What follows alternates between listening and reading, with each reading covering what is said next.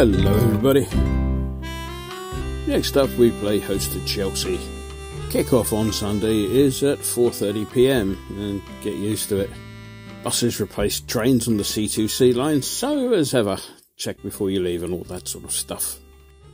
Chelsea then. Well, the summer arrival of the new boss Mauricio Pochettino coincided with what even the most jaundiced of their supporters would concede has not been the most successful of transitions from Russian money laundering into a more legitimate ownership, shall we say. Whilst for years the authorities seem to have absolutely no issue with the billions pumped in by Abramovich one way or another, the takeover by Todd Boehly has prompted scrutiny from the authorities, particularly those responsible for pretending to enforce the financial fair play rules. The main trick that Chelsea have used over the past few years has been to give players mega long contracts, thus writing off the player asset over a long period. For example, an £80 million deal then appears as a £10 million a year deal when the player signs an 8-year contract. Now, UEFA have outlawed this practice, but that's of no concern to Chelsea this season, as, hilariously, they haven't qualified for Europe. Of course, one of the ways around those pesky financial fair play rules has always been in to bring in more money through commercial activities. Sponsorship, for example. Manchester City's trick was to disguise money pumped in by the owners, which is not allowed, as money from sponsors, which is. Famously, Manchester City's owners once ordered their sponsor to pay them a full bonus for winning the FA Cup in the year they lost to Wigan. Such financial sleight of hand isn't actually available to Chelsea at the moment, as the principal source of such income, shirt sponsorship, rather depends on them having a shirt sponsor. The Premier League blocked their original choice of a TV station lest the league's own TV partners have their noses put out of joint, and since the subsequent search for sponsors proved unsuccessful, their shirts will be unadorned this weekend, unless something happens fairly quickly. Domestically, the authorities haven't gotten around to changing their rules on contract lengths just yet, though it's in the pipeline and you can expect it any decade now. So it's been business as usual on the transfer front for Chelsea, as Daisy discovered during her research. The first arrival was striker Nicholas Jackson, who, as his name suggests, is a Gambian-born Senegalese international.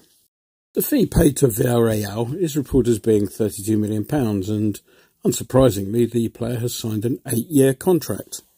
The next arrival was Christopher Nkunku, whose transfer fee from Fizzy Drink Leipzig came to £52 million. His 6-year contract is 1 year more than the maximum period that's currently allowed by UEFA, but as mentioned, since they're untroubled by European competition this year, it's not an issue. Nkunku came up through the ranks at PSG and has 10 full caps for the French without yet troubling the goal-scoring statistics. He'll be missing this weekend with a knee injury. The arrival of Portuguese youth international Diego Moreira is one that baffled many, the fee being precisely £0. The Belgian-born winger owes his birthplace to the fact that his dad was on the books of Standard Liège at the time. Daisy didn't get me the details of his contract length, but given that it was a free transfer, I guess it doesn't really matter how many years you write that much off. Now, normally one wouldn't give up column inches or airtime on an 18-year-old whose first action on arrival was to be loaned out. However, the instant departure of Angelo Gabriel does leave a part open in this year's Stamford Bridge nativity play. The Brazilian came in from Pele's old club Santos before heading straight back out the front door to Strasbourg. They shelled out another £24 million for Rennes midfielder Leslie Ugochukwu. Another youngster, the 19-year-old, has overcome the handicap of his parents spelling his given name the girl's way to be nicknamed the New Vieira, thus becoming precisely the 100th promising French youngster to be given that nickname. Defender Axel Diazy fetched £38.5 million on his transfer in from Monaco. His arrival has football headline writers licking their lips in anticipation of his first bag game, so they can print the word disaster, or variations thereof. Another 6-year contract deal. He opened his account with the equaliser in last week's draw against Liverpool. What I thought were their last two signings made the trip up the M23 from Brighton. Keeper Robert Sanchez cost £20 million, and for a change he signed a 7-year deal. He's been capped at full level by the Spanish, although He is possibly number 3, maybe number 2 in the order of succession to the Spanish goalkeeping berth. But I'm willing to go out on a limb here and suggest he's the only player selected at international level by the Spanish to have played for both Forest Green Rovers and Rochdale, both of whom were on his travel itinerary during his early days down the south coast.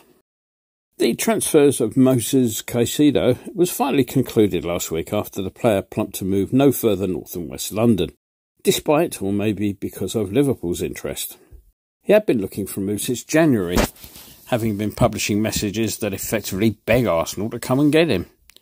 When Brighton played hardball and refused to let the player go, he ended up signing a contract extension as recently as March. That went well, didn't it? Chelsea stummed up £115 million for the player, trumping Liverpool's £111 million bid, and handing Caicedo yes, you've guessed it, an 8-year contract. I was just about to send Daisy off for a well-earned cup of tea and a biscuit, and perhaps one for herself as well, when the news arrived that they spent a further £53 million on Southampton teenager Romeo Lavio.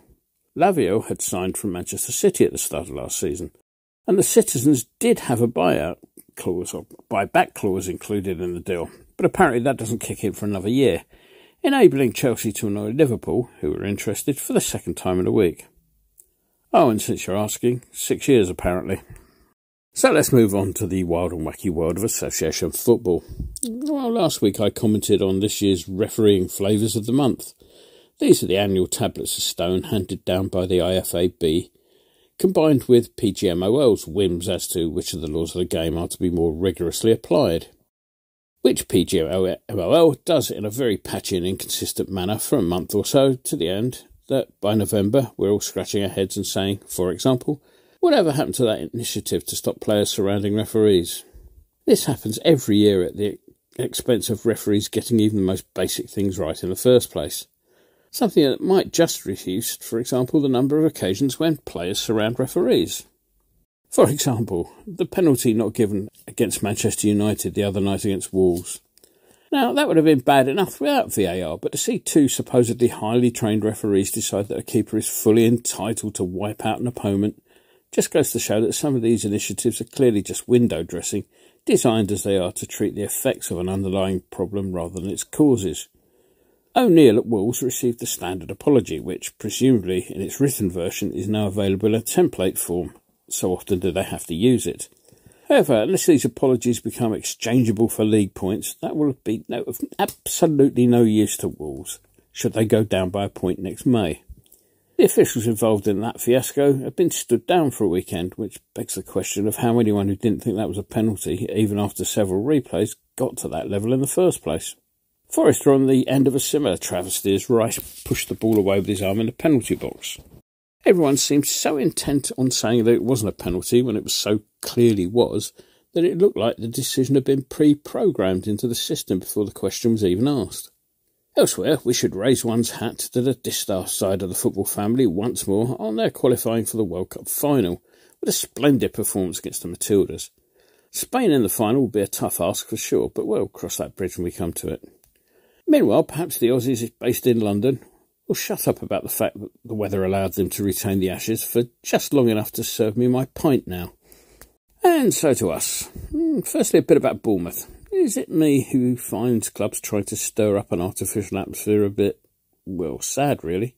Back in the 1960s and 70s, there used to be a thing called the Football League Review. This was a programme-sized magazine that clubs could insert into an actual programme as a method of producing a full-size programme with a decent number of pages without having to go to the bother and expense of writing all those pages.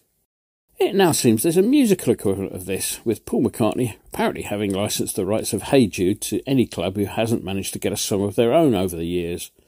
See also Brentford, and I suspect a fair few more this season. As for the game itself, I regard last weekend as 2 points dropped rather than a point gained. We were cruising to what at that point would have been a comfortable and deserved win. Then for some reason we stopped playing. We sat back with our feet up.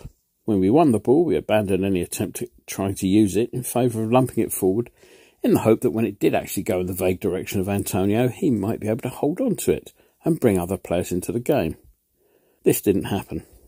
Yeah, the equaliser was a bit fluky, a miss-hit shot deflecting nicely into the path of Solanke. But frankly, we asked for it. The bright spot during the early part of proceedings had been the form of Souček, from whom a great weight seemed to have been lifted for some reason. Bowen's finish for the goal was, well, a bit useful, following some good work from Fornals and the aforementioned Souček. I guess generally if you're offered a point away from home, you'd normally take it, particularly on the opening day. However, there was still a sense that things should, perhaps, have been so much better. There was a bit of movement on the transfer front as James Ward-Prowse finally arrived. Having already played for Southampton, he will be in contention for this weekend. There are a lot of noises to the effect that he's not just a dead ball specialist, you know, which of course is true. However, it will be nice to have a justified sense of anticipation if and when we ever get a free kick in a decent position. It would appear that the Maguire deal is going nowhere, which will at least spare us the sight of an ear-cupping goal celebration should he have scored against the League Two side in the League Cup. Other irons are in the fire as we speak. See what I did there? And a couple more arrivals look, well, I won't say likely, I'll say possible. Just put that one down to experience. At least Qatar, whose future is still up in the air, showed no signs of being affected by all the brouhaha about his future. On the selection front, we got no injuries to consider. Whilst, as mentioned, Ward-Prowse should be available to play, the noises surrounding Alvarez continue to be on the more cautious side of things, given his lack of a proper pre-season. We will see. And so to the prediction. Well, they looked good in places in the second half against the Scousers last week. However, there were spells when they looked very much like a work in progress, and Liverpool got no little value over the quick, sharp break. On the other hand, as mentioned, when we were on the back foot last week, the sharp break wasn't happening, depending as it does on the ball being held up sufficiently to enable the midfield to push up quickly in assistance. Having mulled this over, I've elected to place the £2.50 that Daisy's financial fair play rules would have had me contributing to some household goods or other on a stalemate. So, please, Mr. Whitson, please place the whole lot on a 2-2 draw. Enjoy the game.